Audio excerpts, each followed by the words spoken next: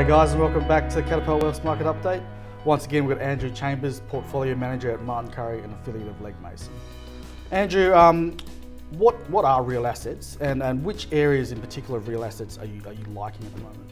Yeah, so real assets are the assets that we use every day, such as infrastructure, utilities and property.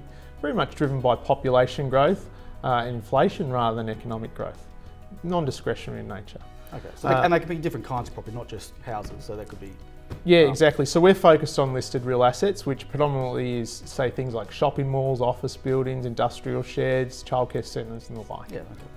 Yeah, so within the real asset space, the areas that we find quite attractive tends to be things like the toll road groups.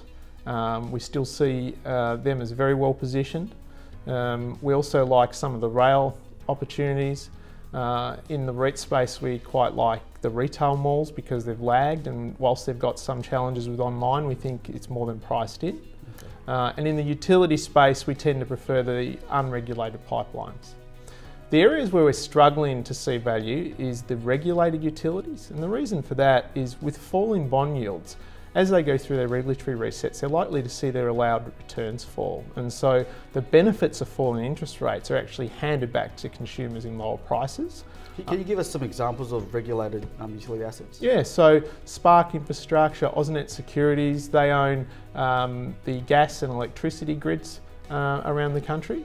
And they're very good assets, but as we go in a low bond rate environment, the regulator will start to trim their allowed returns. Okay. The other area that we think is getting fairly expensive is inner city office and also some industrial properties. So we are very selective when it comes to office. For example, suburban office looks reasonably priced, whereas some of the inner city office where a lot of the global money's chasing things is starting to get pretty expensive in our opinion. Okay, brilliant.